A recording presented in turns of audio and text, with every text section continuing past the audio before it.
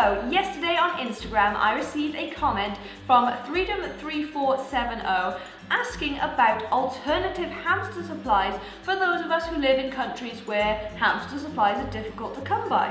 So since I live in one of these countries, I have picked up quite a few tips and tricks when it comes to shopping for hamsters, and hopefully I'll be able to share those tips with you today and inspire you and make things a little bit easier when it comes to shopping for your pets. To begin with, you of course have online pet shops which ship to many different countries. Now, not all pet shops will ship to your particular country, and what I would suggest doing is going on to a hamster forum and asking on there to see if anyone knows of any particular pet shops that may ship to you. Now, the one that I use most commonly is biovet.co.uk, which is a UK-based website which actually ships internationally, so all over the world. They are the only pet shop I can find that ships here to Cyprus, which is why I use them so much. Then there are of course places like Amazon and eBay, which can be great for picking up cheap pet supplies, and you can go to second-hand websites like Craigslist and Gumtree, Preloved. We have one here called Bazaraki. They're all really good again for picking up some cheap and decent quality pet supplies. If you're not able to shop online, or you would prefer to shop around locally, then some places to check in would definitely be thrift shops and charity shops. However, you are going to have to be a little bit imaginative when it comes to picking up things for your pets.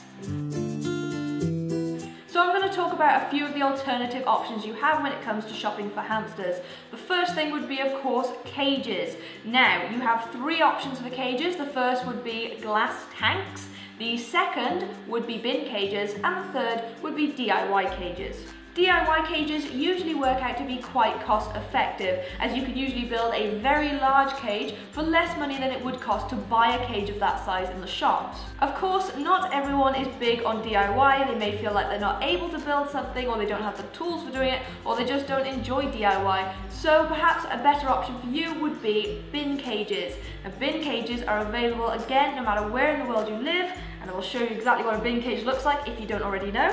So this is one of my old bin cages. This used to be an extension onto a previous cage I had, and as you can see, all it is a plastic storage container. I picked this up for I think €8 at Jumbo, and all I've done is cut a hole in the lid and put some mesh in there for ventilation. Now of course you can ventilate the sides as well if you prefer to. This particular bin cage is 360 square inches, so this is the bare minimum that you can have for a hamster cage, regardless of whether it's a bin cage, a DIY cage, a commercial cage. This is the smallest size you can have for a hamster. Ideally you want to go a little bit bigger if you can. But bin cages are very affordable. They require only the tiniest bit of DIY, and if you get a bin cage that's tall enough and you don't own a cat, then you don't even have to do any DIY. You can just keep the lid off of it. If you want to see how I made this particular bin cage, there is a video over on my channel that you can check out where I show you exactly how I made it. Now, if you really do not want to do DIY, a glass tank is your best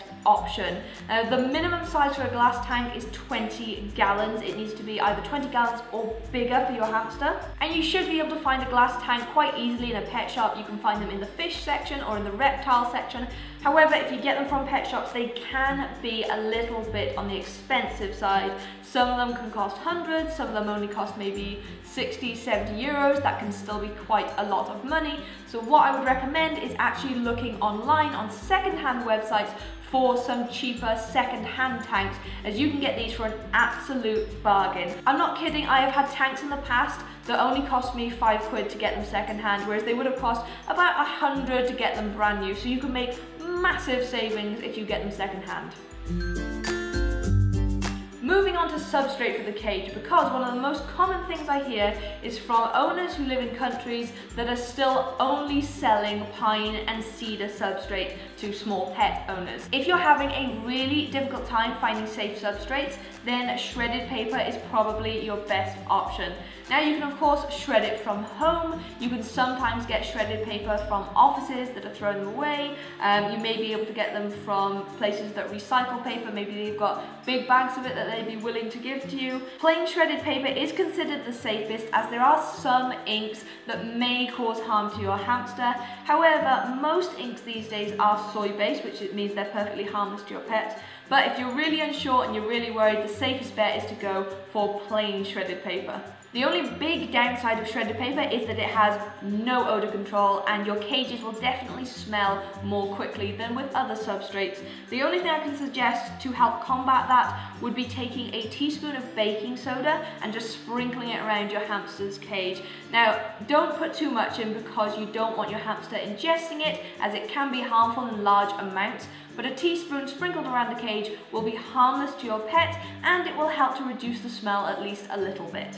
When it comes to nesting material, I suggest this to pretty much every single owner regardless of where in the world they live, and that is just simple toilet paper. We all have it in our houses. It's safe for your hamsters, it's safe if they ingest it. It's absorbent, which is of course great, and it's super comfy and super cozy for your pet.